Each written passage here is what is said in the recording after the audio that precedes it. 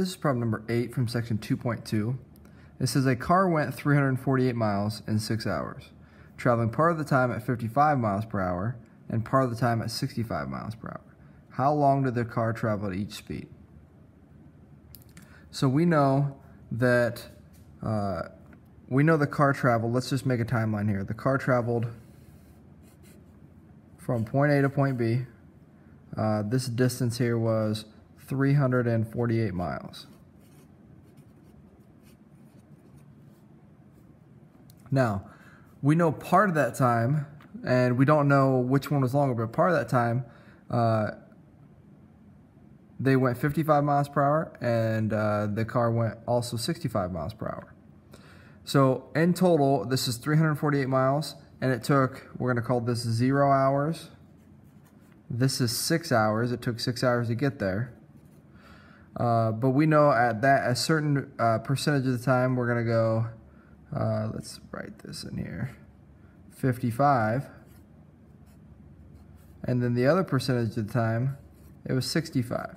Now, I drew this showing 65 being the longer amount of time, but that's not necessarily true. 55 could have been a longer period of time. You just got to kind of pick one. I didn't want to put it right in the middle.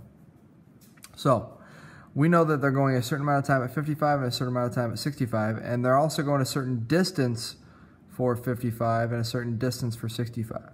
Now this problem is going to come down to using a formula that you may have seen in like your physics class.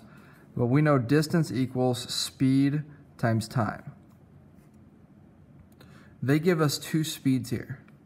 And we know our distance is made up of going one speed for a certain amount of time and another speed for a certain amount of time. So our total distance for this formula is 348 miles. So let's go ahead and write 348.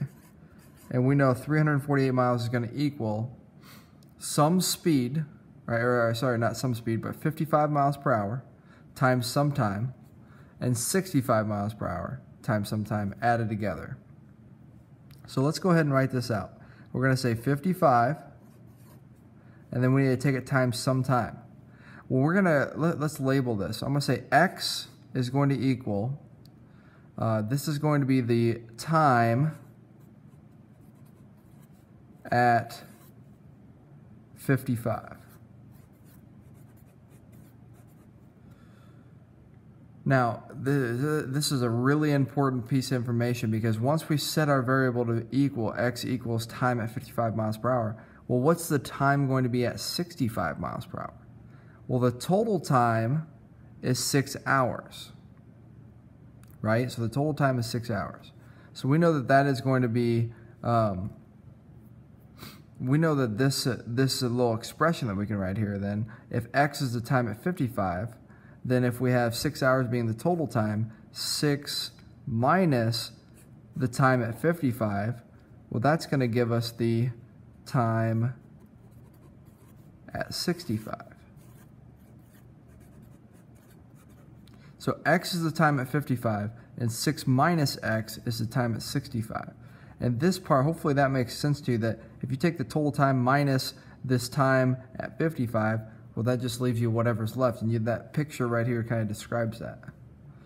So we're going to do 55 times its time, which is X, and we're going to add it with 65 times its time, which is 6 minus X. So as you can see here, we have a speed times a time plus another speed times its time. And when you add those two things together, just like you see it here, you'll get the total distance, right? D equals S times T. Let's go ahead and distribute then. So we have 348 equals 55x plus 65 times 6 gives you 390 minus 65x. Combine like terms, and we can subtract this across. So we're going to do minus 390 on each side. And let's see, that'll give you negative 42 equals negative 10x. Divide by negative 10 on each side, and so we get negative 42 over negative 10, which gives you 4.2 equals x. And this is 4.2 hours. So our time at 55, we're going to write that here, time at 55, remember x is time at 55 miles per hour, equals 4.2 hours. And that means that our time at 65, well, we know that's the total time, which is 6 minus that time. Well, 6 minus 4.2 is 1.8 hours.